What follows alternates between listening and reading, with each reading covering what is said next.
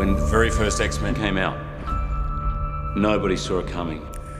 It was like, okay, this is something new. The world said, we're seeing something different here. Where am I? You're in my school for the gifted. I play Professor Xavier. Jean Grey.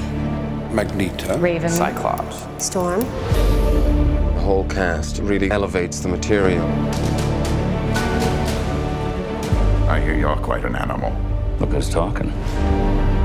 The history of the franchise, I hope, will be a legacy that we satisfied the legend of these characters. What makes all the mutants and X-Men so beautiful is that we're all different. They're kind of outcasts.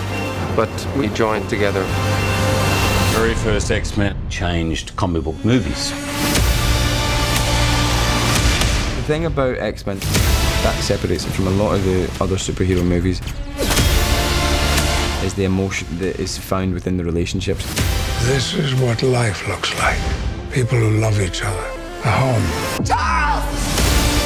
Beyond the fantasy of these characters, there is something intrinsically human about them. Something's happening to me. The Dark Phoenix powers consume Jean.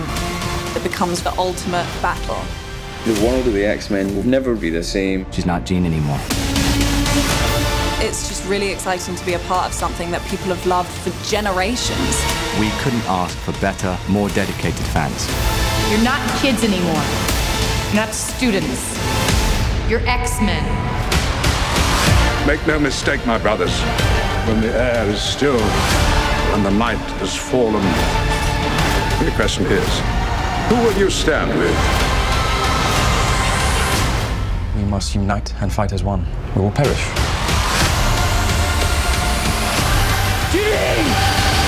The right to fear me.